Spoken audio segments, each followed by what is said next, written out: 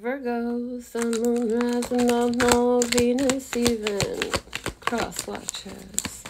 What is the situation in your love life at this time? Oh, health coming through. I just had that for Leo, okay?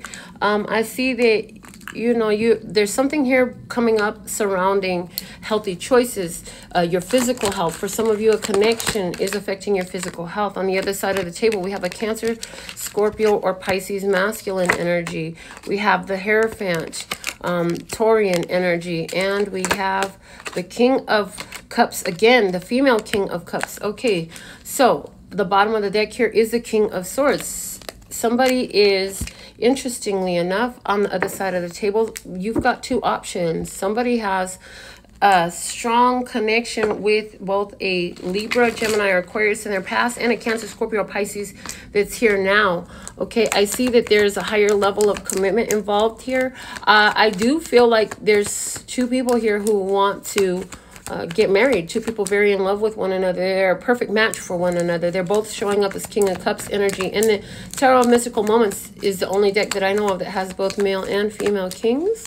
So let's see what's going on the other side of the table here. We have the Ace of Swords. There's a question, there's a conversation, there's information, there's clarity.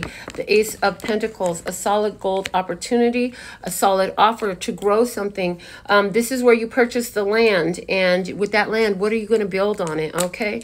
And the Ten of Pentacles, this opportunity can go to be everything. Somebody here totally has desired or manifested a healthy relationship. The Four of Wands. There's a relationship here that is maybe 1 or 2 years in.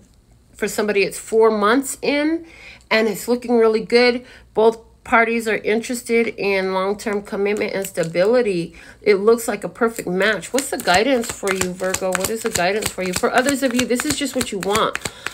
This is a desire that came through too. For some, this is the actual experience you're having. For others, this is the experience you're trying to create. So either way, the guidance for you is surrender. You must surrender, okay?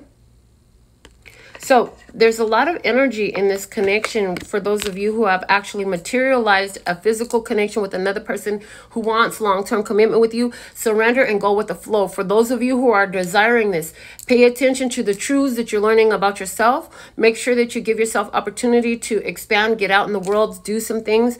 And I hear family time is actually going to be beneficial to and attract the type of relationship that you're desiring, because it is one that will lead to family legacy.